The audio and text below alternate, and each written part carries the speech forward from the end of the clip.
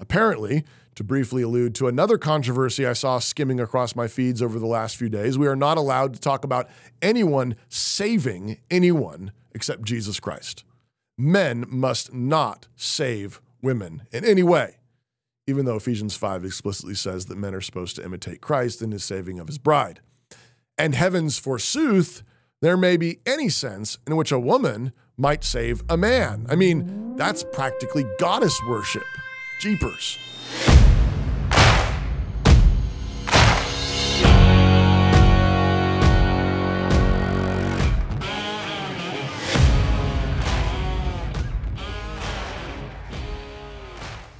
Introduction. And now we come to the great George Gilder Argy-Bargy. And I have to admit it, I did not see this one coming. I was prepared for the Christian nationalism skull session that is proceeding apace. In past years, I have budgeted mental space for other controversies, calling us racists, pedophiles, misogynists, and various barnyard animals. But what I didn't have on my 2023 bingo card was the charge that the ministries of Moscow are going liberal. And why? Because Canon Press is republishing the work of one of the great 20th century full-throated attacks on feminism, Men and Marriage by George Gilder. Just wait till everyone finds out that there's a biographical documentary coming out as well from Canon Press, celebrating the life and work of, you guessed it, George Gilder. As part of the rollout of Men and Marriage, several quotations from early in the book have been highlighted in promotional ads, and some concerned folks started sharing screenshots with highlights, to which I replied in one tweet, "No lies detected." But as the commotion heated up, Mr. Gilder and our ministries began getting tagged with such indecorous terms as boomer and accusing us of giving into the longhouse, a term coined to describe a sort of systemic leftism, and in particular a militant feminism that has mocked, belittled, and often attempted to stamp out masculinity in modern culture. While I have mixed feelings about the pejorative use of boomer, I think I agree entirely with the problems of the longhouse. But from there, the taunts and mockery proceeded apace. Thus, in response to the heckling, I simply tweeted that I thought the shrieks and freak out over the Gilder quotes and book was hilarious. And, well, it is. Now, some people thought my characterization of shrieks and freakout was over the top or hyperbolic, but I don't think so. One fellow on the internet said this is early Russ Moore, etc., saying he's been warning about FLF and Canon, etc., for at least a year. Others have likened the publishing of this Gilder book to the LCMS pedochism scandal, their recent catechism and commentary introducing many woke LGBT talking points, with the concern that we have begun the, quote, groomer pattern, unquote. And another commentator was trying to argue that I wasn't qualified to be a pastor if I couldn't see all the problems in Gilder, which included, apparently, Trinitarian heresy. So yeah, I'm pretty sure shrieks and freakout was not too strong. Of course, there were plenty of normal, ordinary people who simply had questions. And let me be clear, having questions or even initially wondering what Gilder could possibly mean by women being, quote, sexually superior to men is not a freak out or shrieking. But those with reasonable questions refrained from saying things like, this is gayer than AIDS, which incidentally showed up somewhere in my replies. Asking questions, wanting to understand, or even thinking you disagree with the sentiment and hauling out arguments to defend said disagreement is not freaking out or shrieking either. I'm not sure if people have heard yet, but we are totally down with cheerful arguments, even sharp, incisive blows to the rhetorical jugular. We do that sort of thing around here. Punching welcome. Just try to keep it above the belt, as they say. But to throw a rhetorical, intellectual punch, you have to, well, do more than shoot off rockets of panic, call names, or tell everyone that this is boomer longhouse heresy. Sexually superior? So what exactly does Gilder mean by claiming that women are sexually superior to men? And how exactly is that, quote, the prime fact of life, unquote? Well, naturally, I would go to Genesis 2. When God created the first woman and brought her to the first man, he said, "This is now bone of my bones, flesh of my flesh," which is not only the first poem in recorded human history, and a love poem at that, it is also a Hebrew superlative. If you can reach back into your grammar past, you might remember that better and best are comparative and superlative forms of good, respectively. We also use the er suffix and est suffix as in prettier or prettiest to make comparative or superlative forms in English. The most well-known superlative in the Hebrew Bible is Holy of Holies, or as it is sometimes also rightly translated, Most Holy Place. The Song of Songs is also a Hebrew superlative, meaning the best song or the most beautiful song. So when Adam sees his wife coming to him, he exclaims that this creature is like him, only better, or we could easily translate it, superior. Adam is saying that this new creature is man 2.0, the upgraded version. Adam further signifies that pronouncement by naming her woman, which is closely related to the word for fire. Whether Adam already knew the word for fire or whether he later named fire after his wife, men have been calling their wives hot and singing songs about their baby lighting their fire ever since. In fact, in the very same place, though our English translations do not reflect this, Adam gives himself a new name. Up until this point in Genesis 1 and 2, the Hebrew word for man is Adam in every single instance, and it is translated either man or the proper name Adam, because he was taken out of the Adamah, ground. But here, in the naming of his wife, he says, she shall be called woman, Isha, because she was taken out of Ish. He is saying that his wife's name is glorifier because she was taken out of him, but her glory is so bright, so dazzling, it has lit him up. She has caused his face to shine. Or, as one of your modern prophets has put it, baby, you light up my world like nobody else. And Paul picks up on all of this in 1 Corinthians 11, insisting that the woman is the glory of man. Now, some folks simply objected to the notion of superiority, but I don't know how else to read this text and the notion of glory. The Bible teaches that women are superior to men in at least some respects, and it teaches that men are superior to women in some respects. In 1 Corinthians 11, it says that the man was not created for the woman, but rather the woman was created for the man. And it also says that the man comes from the woman, speaking specifically of Jesus, born of a woman, but also of all other men after Adam who are born of their mother.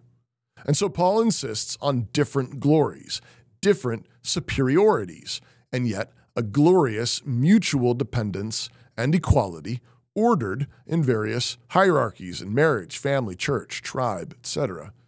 So then, in what ways are women superior to men? George Gilder has the gall to claim that women are sexually superior. And what he has in mind here begins with her physical beauty, which gives her the initial upper hand sexually, since she is the one generally being pursued by men, who generally have far stronger sex drives, especially young men. The physical beauty of the woman, the Bible also calls her glory, signified by her longer hair, 1 Corinthians 11 again. But she is also sexually superior in her power of childbearing, beginning with sexual union and conception, but extending out through pregnancy and motherhood. One wise man has said that a woman's sexual cycle begins with foreplay and climaxes when her children graduate college. This, too, is a woman's glory. She will be saved in childbearing if she continues in faith and charity and holiness with sobriety. 1 Timothy 2:15. Of course, apparently, to briefly allude to another controversy I saw skimming across my feeds over the last few days, we are not allowed to talk about anyone saving anyone except Jesus Christ. Men must not save women in any way, even though Ephesians 5 explicitly says that men are supposed to imitate Christ in his saving of his bride. And heavens forsooth, there may be any sense in which a woman might save a man. I mean, that's practically goddess worship. Jeepers. Generalizations and wisdom. Wait, what? Well, our friend Aaron Wren, who has done some profoundly good work in recent years on the problems in effeminate evangelicalism and ministering particularly to men, shared another quote from Men in Marriage on the same topic of women's superiority, specifically, quote, Her faculty of greater natural restraint and selectivity makes the woman the sexual judge and executive, finally appraising the offerings of men, favoring one and rejecting another, and telling them what they must do to be saved or chosen, unquote. Again, from George Gilder. And Wren noted that this is a, quote, whopper from George Gilder. She's the source of salvation. She's the one that makes you truly, quote, chosen. She selects which, quote, offerings are acceptable to her. This is goddess worship, unquote. Now, I'm happy to grant that someone might take these statements and run in the opposite direction that Gilder meant them. But on the surface, a charitable reading offers several profoundly true points. Women are naturally more restrained sexually. This is a biological, sociological fact. The occasional cougar acknowledged it is men who generally seek a woman, and it is the woman who either agrees to a man's offer or declines. In that sense, she is the sexual judge and executive, favoring one and rejecting another. There's no hint here that Gilder means saved or chosen in some kind of crass, literal way, but it's an entirely legitimate expression given the way God made the world. It is not good for men to be alone. And if ordinarily it comes as a great gift to a man to find a woman who agrees to his proposal, then he does rejoice as one who has been chosen, who has been in that sense saved from his solitude. Gilder does not mean that women save men salvifically any more than a man could save his wife salvifically in his love for her, any more than childbearing literally saves a woman, any more than either party should rest their inherent value or dignity in any sort of desperation for a spouse. And this need not leave a man cowering before a woman either. A good woman has no attraction for such a man. The kind of man who is likely to win a good woman is a man who is strong, assertive, courageous, hardworking, productive, good-humored, and virtuous.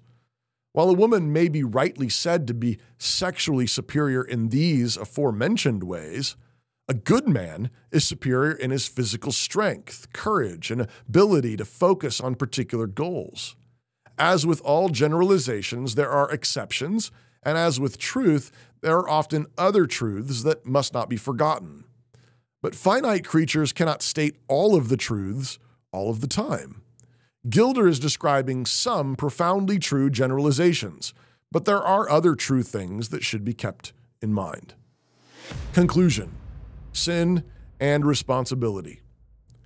Gilder's opening chapter begins, quote, "The crucial process of civilization is the subordination of male sexual impulses and biology to the long-term horizons of female sexuality," unquote.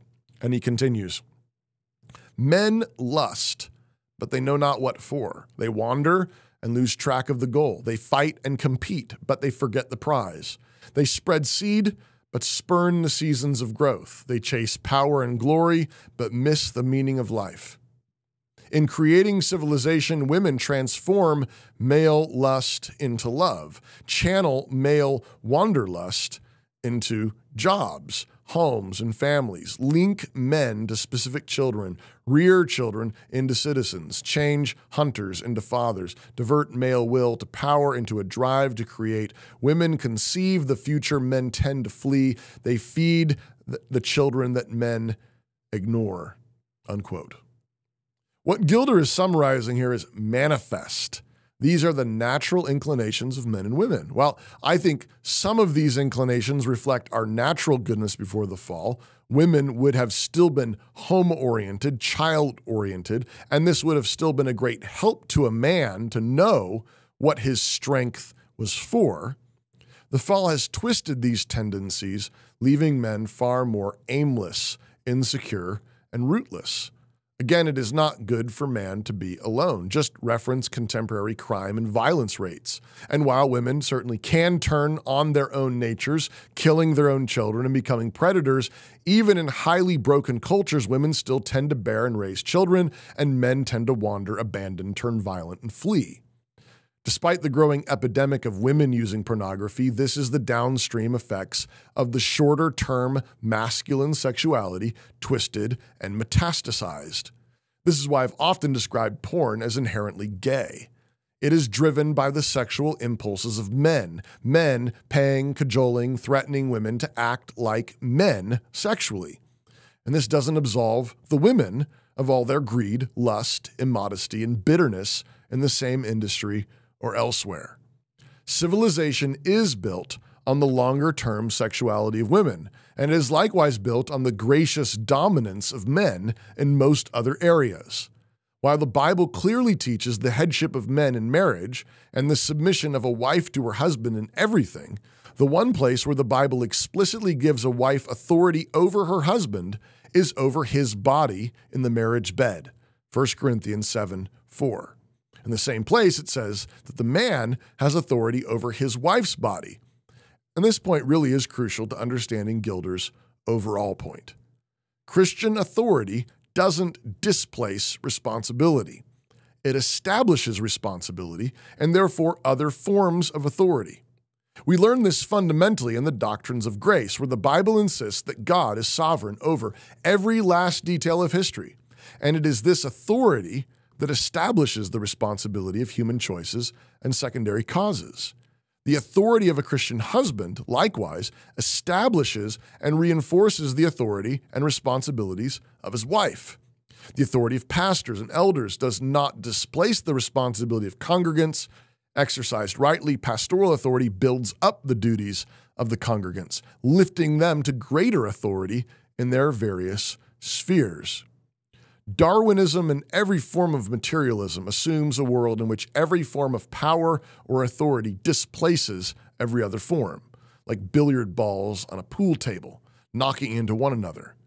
If you read the rest of Gilder's corpus, you will find that this is a central and dominant theme in all of his work. Gilder calls materialism the central superstition of the modern world. But Manana was wrong. We don't live in a merely material world. Now, it's true that you cannot have two people attempting to share the exact same responsibilities.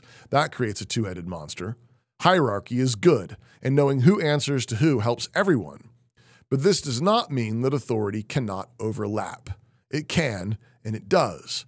A civil magistrate must submit to faithful pastoral authority in ecclesial matters, and a minister must submit to faithful civil authority in civil matters. Describing the superiority and necessity of a woman in some regards need not displace a man's superiority and necessity in many other ways. And by the same token, this does not displace true individual guilt. Assigning superiority to a woman's general sexual instincts does not absolve her of all the ways she tends to sin sexually, nor does it blame men for all sexual sin.